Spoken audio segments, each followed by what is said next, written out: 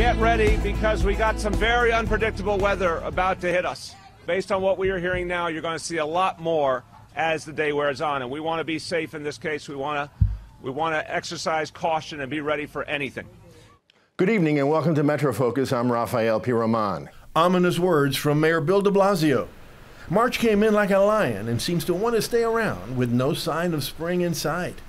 In a grudge match with Mother Nature, this fourth nor'easter is expected to dump up to 16 inches of snow in some areas before it's over. Coastal flooding will continue to be a concern through the night, as will keeping electric power on in areas that were hardest hit during the last storm. Members of the Department of Sanitation are working 12-hour shifts to make sure our main streets are passable in the battle to fight back against the elements yet again. In a moment, we'll be headed to the heart of the operation, where MetroFocus correspondent Naeem Douglas is standing by. In the meantime, the MTA has been updating information on storm prep. And in a break for city dwellers, alternate side of the street parking was suspended Wednesday and will be suspended again on Thursday. The mayor also enacted a code blue for the city's homeless, increasing the number of shelters available in an effort to make sure they survive the storm. All in all, winter-weary New Yorkers are sighing no more and continuing to ask what's behind this 1, 2, 3, 4 punch that has been pummeling us. For that, I turn to MetroFocus co-host Jenna Flanagan, who is standing by with John Davitt, chief meteorologist for Spectrum NY1 News. Jenna? Thanks, Raf. So, John, thank you so much for joining us on this snowy day. Yeah, welcome to the first full day of spring. Lovely, isn't it? This is not what anybody had in mind. But first, tell us a little bit about this weather pattern. Why is this the first day of spring? Yeah, no, we have been stuck in this cold weather pattern all month long, really. We've seen 14 consecutive days below normal. This is our fourth nor'easter. This is more like what we see in January, February than anything else. So, there's been lots of different talk about accumulation levels or whatever, but I think what most people want to know is, when is this going to be gone? Well, we got to break this pattern, and this pattern might take another 5-7 days to break. So I think when we get to the end of March, start of April, we're going to get warmer, but until then, we still have cold conditions and maybe another storm in it. One of the things that I've been hearing is that actually climate change is having an effect on causing these late season storms. Is that correct? Yeah, no, absolutely. So what's going on is we are stuck, frozen if you want, in this jet stream pattern that is more typical of January or February. And what scientists are saying is with climate change, we're getting less temperature contrast. You don't have the very cold air at the poles and then the very hot air at the equator. That's what drives our jet stream pattern. So the jet streams normally last about 5 to 7 days, one pattern, then it will switch, and normally we get into more of a spring pattern. But with climate change, we're getting less temperature contrast, and these jet stream patterns that used to last 7 days are now sometimes lasting a month. So how much are these weather patterns, are they affecting other aspects of our environment, let's say?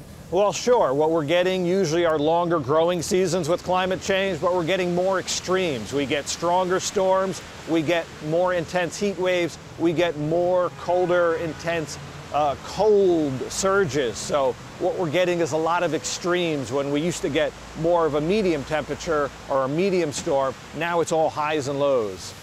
All right, so then with all of these changes that we're sort of adjusting to, is this the new normal that we should expect? Should we expect to have these kind of storms late in March? Yeah, it's starting to seem that way. Last year we had the warmest February on record and then a cold March. In fact, March was colder than February. This year, same thing. In fact, in February we had a high of 78 one day. That's the warmest we've ever had in February. So this might be what we're going to see more and more.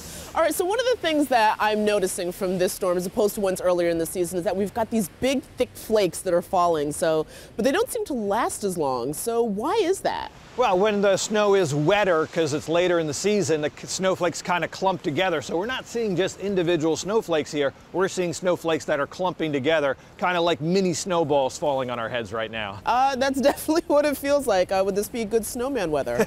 Well, yeah, absolutely. Compact's really nice. Just not driving weather, not any kind of transportation weather. Rail lines already canceled, airlines hit hard. So these storms have huge implications. Today, so many people stayed home from work, so it's really a loss of a work day for a lot of people. Public schools are closed in New York City, so this really has some significant travel and economic impacts. And of course, visibility seems to be one of the big issues. Yeah, for sure. When it snows heavy, visibility comes down and planes can't fly, and it makes for tough conditions. So this really does not impact just New York City, but it has ripple effects throughout the country and throughout the world. Well, let's talk positive here. So we'll try, yeah. First of all, what can we expect coming up in the next 2 weeks or so? Yeah, we're definitely going to see better weather. Can't get much worse than this. We're going to be talking about some 40s for this weekend, and then next week, weather models hint that we may get back to a normal weather pattern. Go figure. Maybe Wednesday, Thursday of next week, we're talking about temperatures into the 50s, which is a good thing because that's the Mets home opener here in New York City. And that is important. We do not need a snow delay for a home opener. No. So if that's going to be the case then, once we get back to the quote-unquote normal temperatures for this time of year, can we hope at least that April will take off without any more snowstorms, any more flurries, any more? No one wants to see another flake. Yeah, it's unlikely we'll get another storm, but it's not impossible. But we do see this jet stream pattern breaking down, and once that breaks down, these threat of storms should go away. So looking good. So we have already seen the city cleaning the sidewalks, and they'll be cleaning for the rest of the night. Yep. But so what are some of the most important things that the city needs to be doing to make sure that it's ready to go for Thursday? Yeah, the city really, it's a tough thing. They have all this snow coming and borderline temperatures, so they have to prepare for what could be a worst case scenario, and they're doing that. Department of Sanitation is out. Those folks are tired of the snow. We get tweets from them, and they've had enough, but they have incredible machinery. They have a melting machine. What they do is they take all this snow and they put it into the back of this heavy truck, and it's got something that heats the snow, and then they have a drain that goes out to the bottom. They park it over the sewers, and it drains, and they melt the snow. So instead of just plowing snow here in New York City, they actually melt it and it goes into the sewer system. So they are high tech.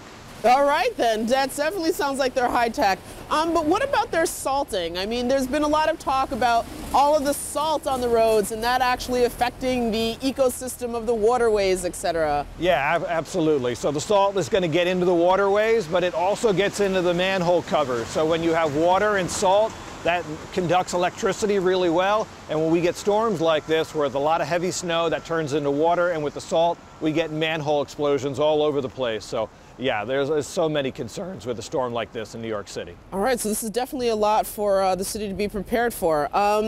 Any other concerns coming out of a late season storm? Well, yeah, when we have this heavy wet snow, it sticks to the trees really well. And with a nor'easter, you've got strong winds. The last couple storms, we've seen power outages, which are unusual in New York. Most of the power is underground, but not all of it.